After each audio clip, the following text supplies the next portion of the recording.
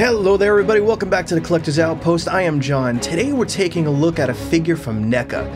This is the 7-inch Ultimate Battle Damage ROBOCOP with chair. It's the 35th anniversary of this movie. I can't even believe it. I remember as a kid, it was one of the most horrifying scenes to watch Murphy die. To this day, I have to fast forward through that scene because I just cannot watch it. But after that, watching ROBOCOP on that screen was just amazing. It was just like this powerhouse plowing through everything. It was, it kind of had that Terminator feel in a sense, because he was, mostly machine, but yet a little bit of Murphy was still left in him. Anyway, I think NECA gave us a really great figure here, so let's get this out of the box and take a look at everything.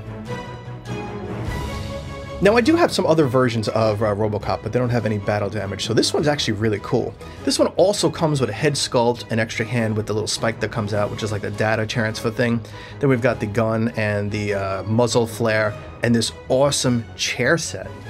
Now, you want to talk about a really cool accessory. This chair is really, really cool. It's got articulating screens and wires and everything in the back. Now, one of these screens actually has him sitting in the chair, and I think we're going to try to copy that scene for one of the shots.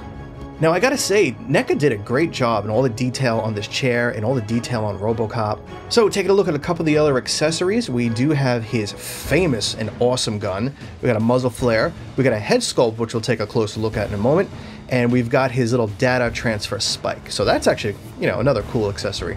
So, keeping in mind, this head sculpt is maybe ½ an inch or something like that. We've got the bullet wounds in his head. We've actually got a pretty decent sculpt and a pretty decent paint job on it. And zooming in on the spiked hand, we have just a basic sculpt with glossy black and plastic spike. It's not metal or anything.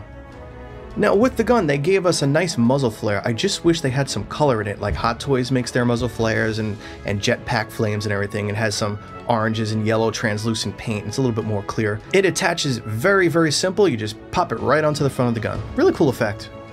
All right, let's take a look at the man or the machine himself. We've got some nice chrome paint, some oil stains, a lot of battle damage, as you can see.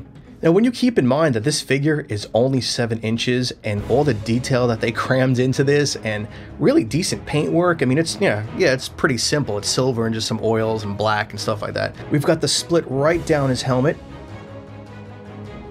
Gashes and splits and oil stains and burn marks all the way throughout the armor.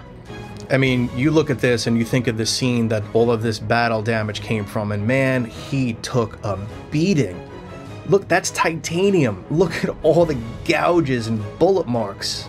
They went to town on this guy, and he just kept getting up and kicking butt. You have some decent articulation in this area. Those little hydraulic pins, they do go up and down inside, so you can move the feet up and down. So yes, there is one part I'm very upset about, but I mean, I guess it is what it is because it's 7 inches.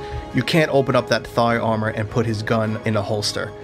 That would have been incredible. I guess I'm gonna have to get the Hot Toys version for that.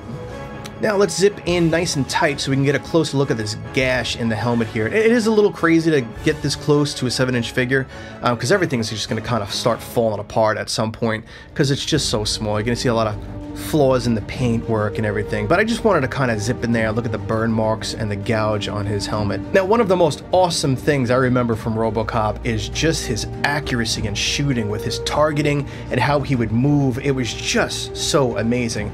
He was this modern, well, modern I guess for that time, but he was this modern kind of Western guy, robot that would spin his gun back into his holster in his leg. It was just so cool. It was so cool. Now we have him with his data spiked hand and the head sculpt, which is such a cool way to display this thing. I do have other versions of ROBOCOP, so I actually might display him like this next to the other one. Now, with the head sculpt on, I gotta say this figure looks incredible. They give us a lot of detail on the face and all the wiring and kind of the metal parts and everything around the neck. And it looks so good. I mean, I don't know if the head sculpt is 100% on. It's really good. I mean, look at this side by side here. And remember, for a head sculpt that's like an inch, probably smaller than an inch really, this is really good.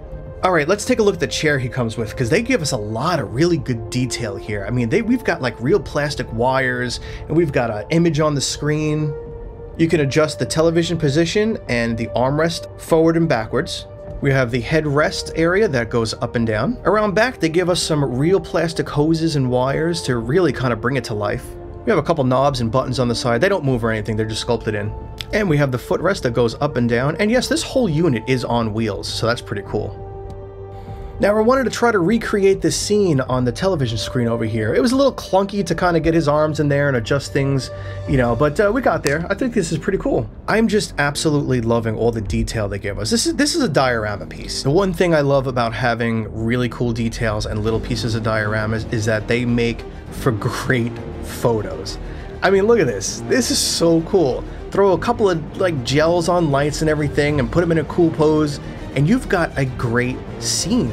Now this ROBOCOP with this diorama piece is going to look so badass in the display. I just have to find a place to put it.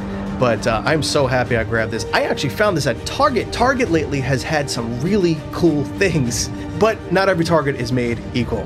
I can go to a Target near my house and then a Target a few miles away, and they either have completely different things or nothing at all. Alright, drop down below, let me know what you guys think about this ROBOCOP from NECA. It's 7 inches, it comes with a little diorama piece, and I think it is awesome. And while you're down there leaving some comments so we can chat, hit that like button, subscribe, and that notification button for all new upcoming videos. I have some more lightsaber unboxing and reviews coming up, and some more 6-scale unboxing reviews coming up. Well, if Hot Toys ever ships them out, that is. And at 10,000 subscribers, I teamed up with Vader Sabers, and we're going to do a lightsaber giveaway, so make sure you're subscribed and that notification bell is clicked so that you can get all the info when we get closer to it. Alright, my friends, I will see you all on the next video. Be safe and kind out there in the world. See ya.